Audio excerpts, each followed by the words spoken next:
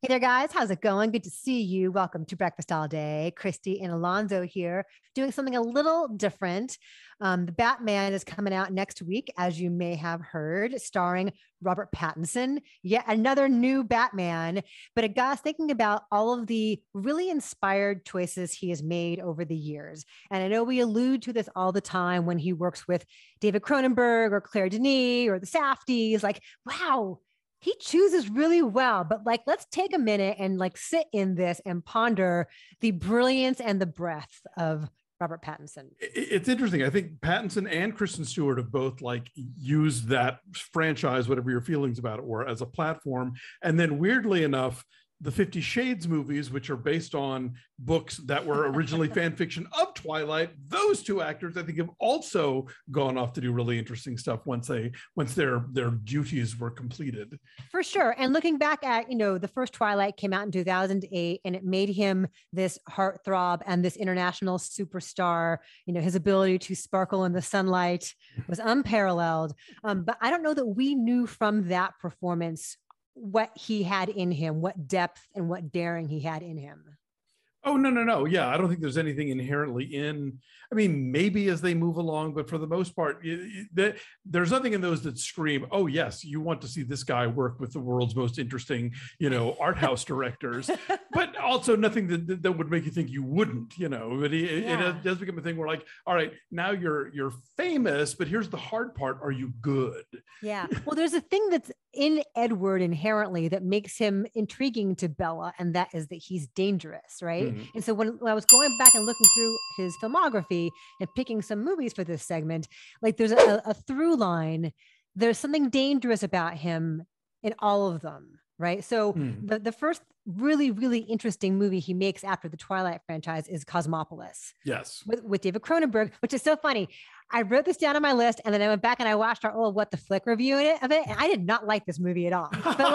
But he's in a limo the whole time. Like, who is he? He's in a limo. Yes, he's a wealthy man of mystery, and he pretty much spends the entire movie in a car. Which ask Tom Hardy. That's a hard thing to do and make it interesting.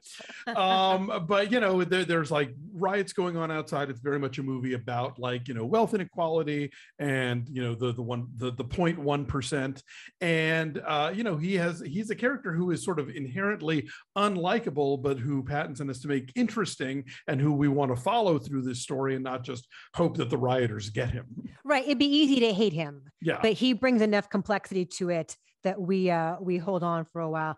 And then one of the ones that you picked, Alonso, is Lost City of Z, James Gray's Lost City of Z in 2016. A movie that I didn't care for, but I did remember thinking, oh, Pattinson is really impressing me here, because he is taking this sort of like grizzled, it's very much the kind of character actor piece that like, I don't know, Walter Houston would have played back in the day, like in Treasure Sierra Madre, the sort of the grizzled, experienced guide. And Pattinson is, a strikingly handsome gentleman. And most of his movies, I think, are designed to make him that way. Even like, I think the first time he registered for me on screen was in Harry Potter and the Goblet of Fire, because he's just one of those characters that has to be super magnetic and then die, and then his death has to mean something.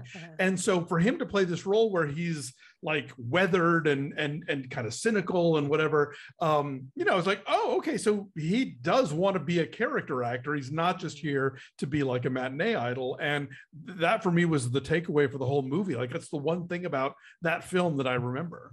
And then he goes full bore into that with Good Time. Yes. Right. So he worked with the Safdies in Good Time. It's like this all night nightmarish odyssey through Queens as he is trying to get his brother, played by Benny Safdie, out of jail. And he is dangerous, but also like charismatic as hell when he needs to be. When he figures out who he needs to be in each situation to move on to the next step. But he's constantly like taking a step or two back. Like he accomplishes something, but then he has to go get this thing. Like he's like slogging through molasses, but whatever happens, he is like unpredictable and volatile and sexy and grimy and funny. Yeah, there's a like you can just smell the desperation and the flop sweat on this guy, but at the same time he has that sort of hustler con artist ability to, like you said, adapt to whatever the person he's with needs to hear, needs him to be. And so it's a tour de force performance, because you're watching an actor play somebody who you are watching act in his day-to-day life, in the way that he interacts with other people, and it's riveting. Next up, this is one I know you like a lot. It is High Life from Claire Denis. Yes. I think Claire Denis is always asking for very specific things from her actors, and it's usually, less. She really is wanting these kind of minimal, like Dave's a big fan of hers, and he often will compare her stuff to Robert Bresson, who was like adamant about his performers doing as little as possible and being as unshowy as possible. And so, I think Pattinson in High Life it's a very dialed down performance, and it's completely in keeping with the way the rest of the movie is operating, in that it has this sort of just kind of grim, sci-fi nihilism to the whole thing.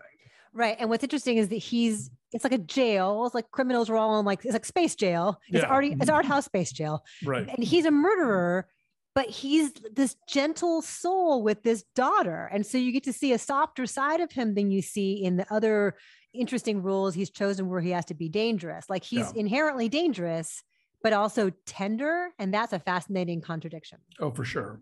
There's that. And then also the same year, 2019, he does The Lighthouse,